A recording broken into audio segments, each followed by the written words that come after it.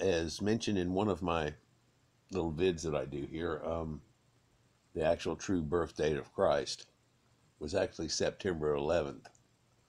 I figured that out through long, exhausting work, and then I was looking through my tablets, people. I was sitting there knowing that saw that number before.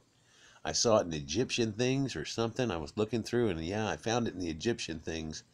But right whenever I saw it on the piece of paper and I looked at the word September 11th, whenever I saw it in the Egyptian stuff I had written, I realized in that 1 second there, all of a sudden, oh, September 11th. And then it just dawned on me, that's why they did the two pillars right there. That's why they killed the Asherah pillars on Christ's birthday. That's what that was about.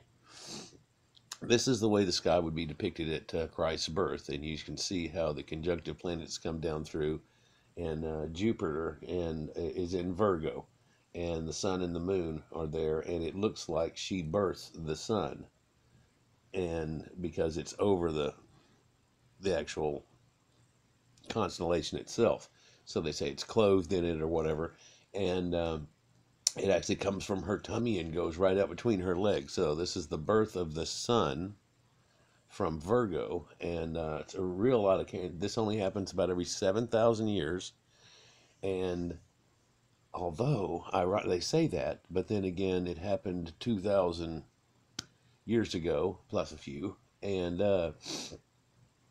apparently the last time it happened was this event, 3 BC, September 11th, and it's fixing to happen September 23rd of this year, which scares the hell out of me.